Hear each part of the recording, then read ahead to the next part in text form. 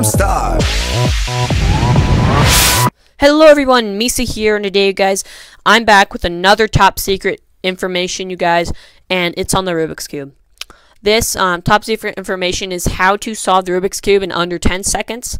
And the problem is you just do it once it's solved. You can't really do much after that. So let's get right on it. This is you have to do a 6-step algorithm to solve it. So yeah, let's get right on in. So the algorithm is going to be repeated 6 times to complete it. And again, you can't solve it. You can only solve it starting like this when it's solved. So let's get right on it.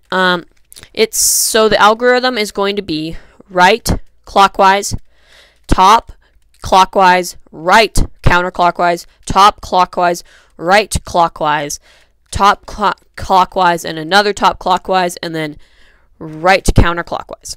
So we're going to do that one more time. I mean 5 more times, but just for now. So right clockwise, top clockwise, right counterclockwise, top clockwise, right clockwise, and then top clockwise twice, and then right counterclockwise. And so yeah, do this 4 more times. I will leave the algorithm up for you guys to look at it, and so I'll do it decently slow for you guys.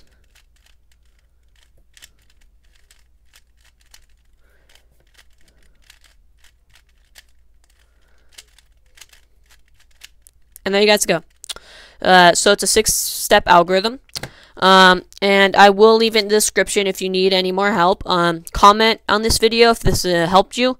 And I know maybe not all of you are Rubik's Cube fans, but I hope you guys enjoyed this video, and see you guys later.